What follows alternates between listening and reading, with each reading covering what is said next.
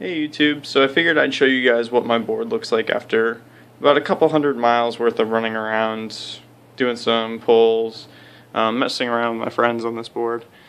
And you can see it's not too bad for wear. I don't have the front motor up on here yet, but you can see it's got a little bit of rash there, a couple of rock chips there. Case isn't too bad for what it's been through.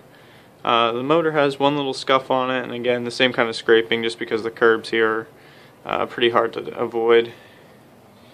So now we're going to get into the upgrades. So right now inside the box I have two of these zippy 5000 milliamp hour 20C batteries. The downside to these is that being a 20C battery, you kind of run out of room when you're going up hills and stuff, and I found that the motor was actually choking out and it'd slow down. So my first upgrade for this board is going to be switching these out to, I got these 40C 4000 milliamp hour batteries, so smaller in size, but it can provide more current for when I step up to the next motor. So I guess these other packs will be for cruising, and then these will be for running around at high speed, or just more of a sport pack, if you would.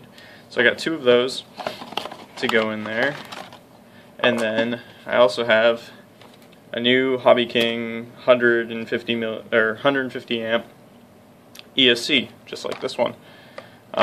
So I guess I'm going to have to figure out how to fit two ESCs back here, figure out where to put my receiver, and reconfigure this entire box.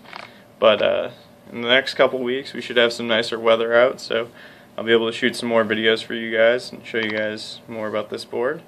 But like always, thanks for watching. Feel free to comment, rate, and subscribe.